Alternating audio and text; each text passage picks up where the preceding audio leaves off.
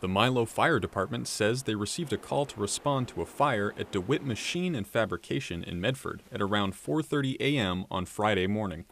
Fire crews from departments all over Piscataquis County came to the aid of the Milo Fire Department to try and extinguish the fire, but officials say the flames weren't completely out until 9:30 a.m. According to Donald Richards, the Milo Fire Department fire chief, a fire like this one can have an impact on the entire community. It encompasses most of the whole county when a big fire like this comes, and many thanks go out to all of them for coming and helping us out when we need it. Richards says that fire was coming from the roof and out of the back wall of the building when firefighters arrived on the scene, and that the fire has left the building completely destroyed. According to Richards, the business provided an important value to the town, and he hopes that the owners will be able to rebuild.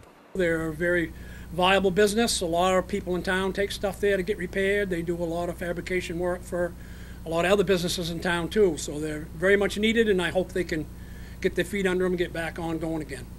As of Friday, fire marshals are still on the scene looking through the rubble, but no injuries have been reported. The investigation into the cause of the fire is ongoing. David Ledford, ABC 7 and Fox 22.